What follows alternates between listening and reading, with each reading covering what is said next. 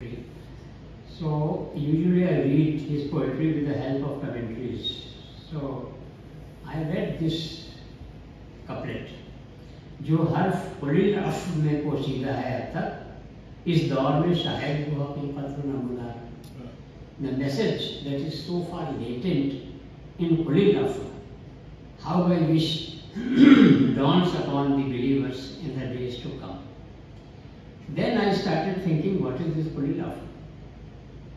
And then did a lot of research, and ultimately I found that in Surah Al-Baqarah of the Holy Quran, 219, ayat 219, it reads like this: وَيَسْأَلُونَكَ مَاذَا يَنْفِقُونَ قُلِ الْعَفْوَ.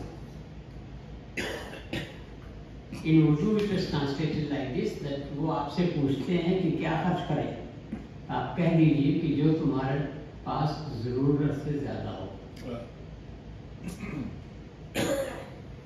Whatever I have blessed you with, God says, out of that, retain for yourself only as much as is sufficient to have a good life by you and those who are dependent upon you.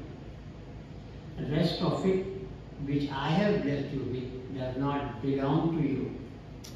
It belongs to somebody else. It belongs to the rickshawala, whose daily income is not sufficient for his children.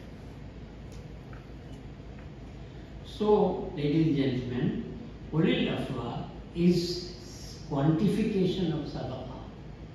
It quantifies sadaqah. I and you have been under the impression that giving or not giving sadaqah is my discretion. And we have also been under the impression that how much to give sadaqah is also my discretion. But this ayat 2.219 denies both those impressions. It has been quantified.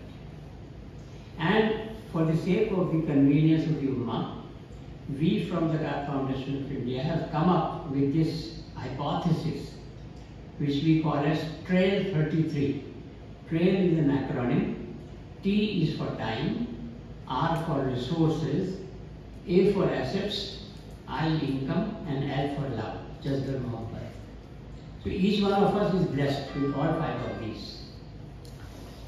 Out of whatever I have been blessed with, 33%, one-third, I feel, this is my understanding, I feel, and of course this is based on going through the Holy Quran with the help of commentaries for maybe 20 times.